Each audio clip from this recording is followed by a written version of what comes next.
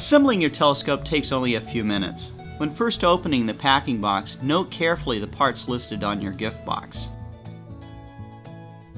After removing the tripod from the shipping carton, stand the tripod vertically.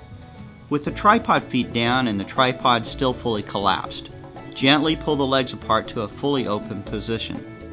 Place the tray over the inner support strut that contains 2 bolt holes. Line up the bolt holes on the tray with the bolt holes on the strut. Slide the 2 included bolts through the top of the bolt holes. Tighten the bolts with the included wing nuts on the bottom side of the tray. Tighten to a firm feel only. Turn the tripod lock knob to help stabilize and secure the tripod. Make sure that you loosen the tripod lock knob before collapsing the tripod. Here's a tip. The tray does not have to be removed when you collapse the tripod at the end of a viewing session. Next, attach the mounting arm assembly to the tripod base. Place the mounting arm into the tripod base and continue to hold on to the arm with one hand. With your other hand, reach underneath the base and thread the mounting lock knob through the tripod base and into the mounting arm. Tighten to a firm feel only. Don't over-tighten. Locate the 4 screws on the mounting shaft. Remove the screws using a Phillips head screwdriver. Set the screws aside. The optical tube assembly is shipped with cradle rings attached. Loosen the cradle lock knob until you can open the cradle rings. Remove the optical tube assembly from the cradle. The cradle contains a molded key that fits into the slot on the shaft.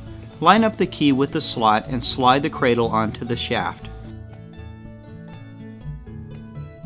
Replace the 4 screws onto the mating threads using the Phillips head screwdriver. Replace the optical tube into the cradle ring. Tighten the ring lock knob so that it holds the optical tube loosely. Before you tighten the ring lock knob, slide the tube back and forth until you find a position where the tube remains horizontal with the center of gravity.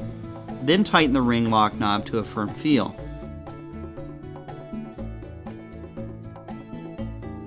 Loosen the tripod leg locks and adjust the length of the tripod legs to a comfortable viewing height. Then retighten the leg locks. Next, attach the viewfinder bracket.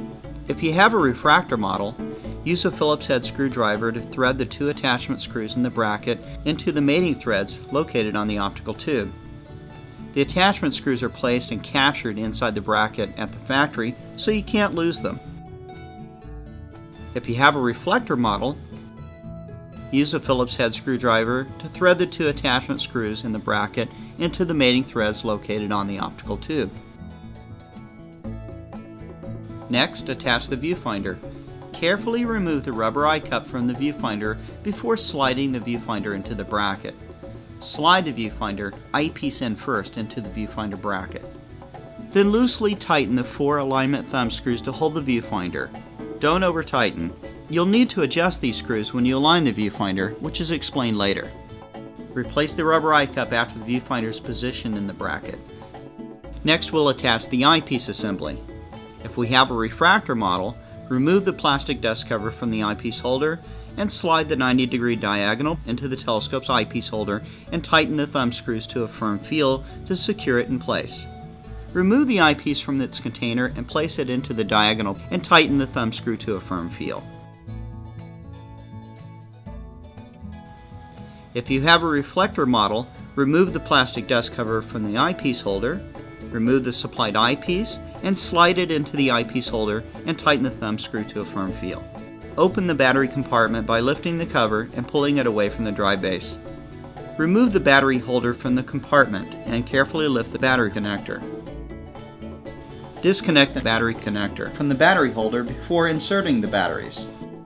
Insert the 8 AA batteries into the battery holder, oriented as shown on the diagram on the slots of the battery holder. Connect the plug to the battery holder. Replace the battery holder into the battery compartment and replace the cover. Remove the dust cover from the optical tube assembly. If you have a reflector, look at the other end of this telescope. Note the 6 screws and the velvet circle. Do not loosen or remove these screws or peel the velvet off. These screws are for collimation. You can refer to the instruction manual for more information about collimating your telescope.